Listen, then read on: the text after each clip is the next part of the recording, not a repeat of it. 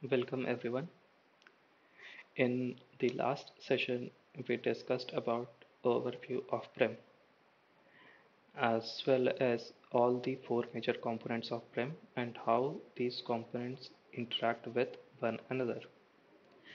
As discussed in the previous session that in the upcoming sessions we would be seeing each of these four major components individually in much more detail. So with that in mind, let's get started. In today's session, we are looking upon SAP SOM, which is full form is Subscription Order Management. SOM is an integral part of end-to-end SAP BRIM solution.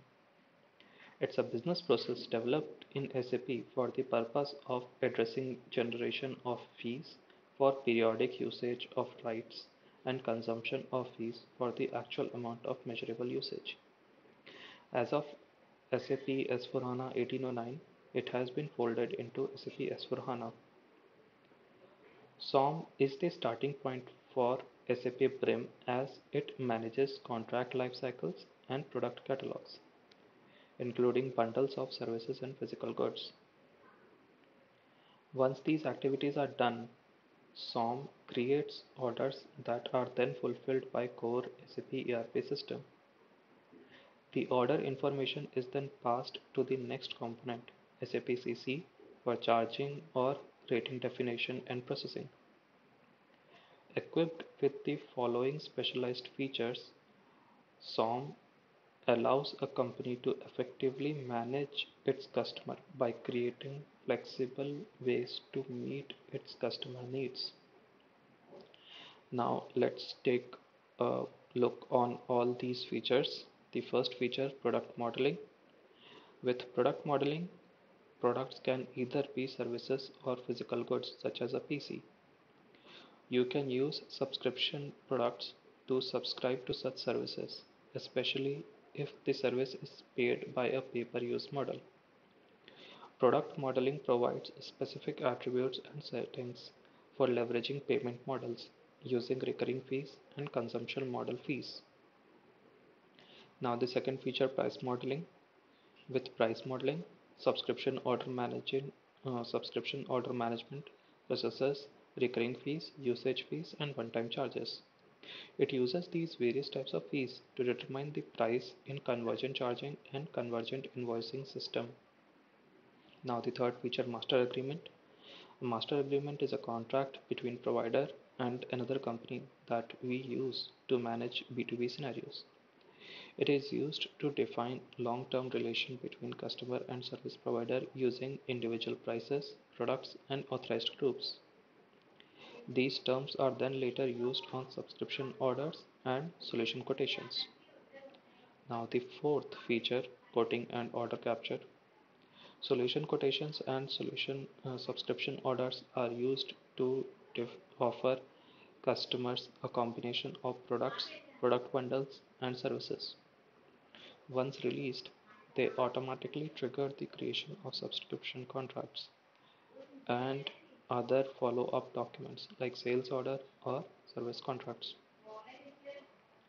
Now, the fifth feature, document distribution.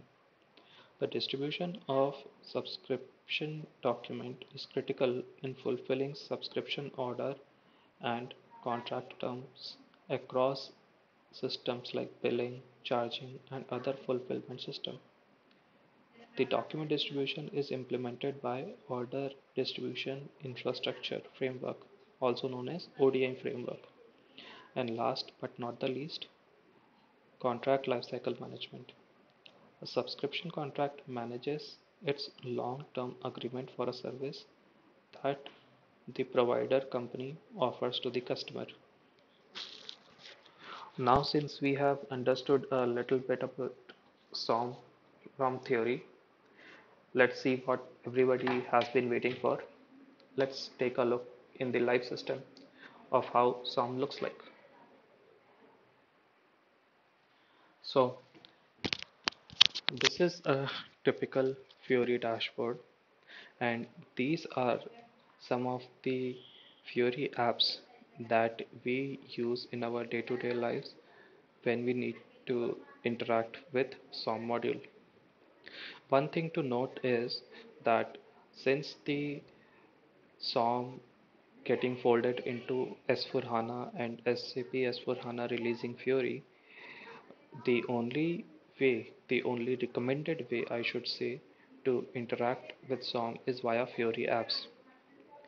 There could be some previously built GUI transactions during SAP CRM era which might be able to help fulfill some of the requirements, but as per SAP's recommendation, we should be using Fiori apps only. Now let's take a look on Fiori app manage subscription orders. Okay, so this is how um, subscription order monitor screen looks like. At above, we have different filter criteria based on which we can find out our desired subscription order. For example, transaction ID, which is nothing but order ID. Then we have process type, which could be sales order or change order. Then product is nothing but our material master, sold to party, customer master. Apart from that, we have other types of filter criteria as well, like ship to party, transaction type, which is like order type. Then we have payer, description created by, contact, contract account, etc. Now let's take a look on how the result screen looks like. Once we click on the search button, this is how a result screen looks like, and we can see that it has following columns like transaction type, description, transaction ID, sold to party, posting date, as well as error status, which would show whether this order is on some error or it is completely error free. For example, some we can see are having no errors while some containing some errors. And we can see the corresponding life cycle status, that the ones which are containing errors are in open state, but even if it is no errors, that doesn't mean that the system is completely free. It is, some could be on released state, some could be on open, some could be on in process, some could be uncompleted. Apart from that,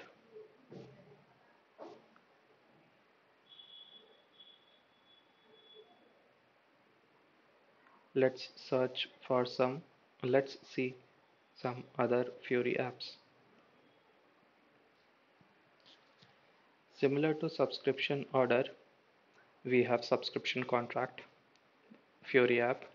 Here we can see that apart from our usual filters of subscription orders, we can see additional filter options as well, like situation item, equipment, contract number, technical resource ID, activation status, product, start date, contract end date, etc.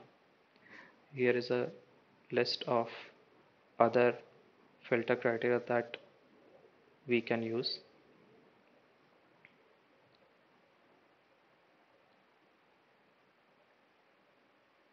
and we can see here as well there uh, are various columns as part of result criteria, which could give us a brief explanation of which subscription contract we need to pick up on. Just like subscription order, here also we have error status and life cycle status.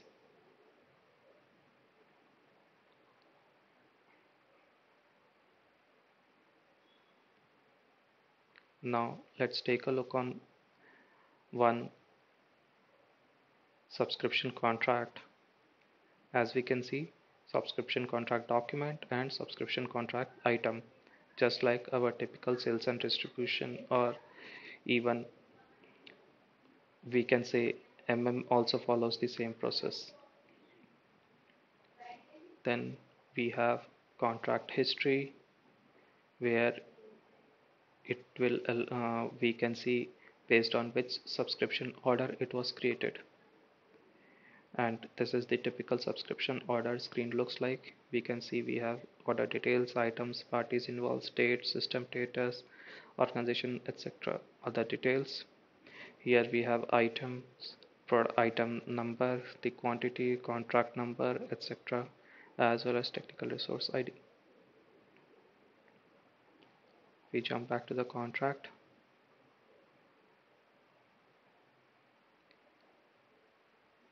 Here we can see the price details, that what kind of prices is it, the unit, the end value with currency and everything. So this is how a typical SOM, subscription order and subscription contract Fiori app looks like. In the next session, we will take a look on convergent charging.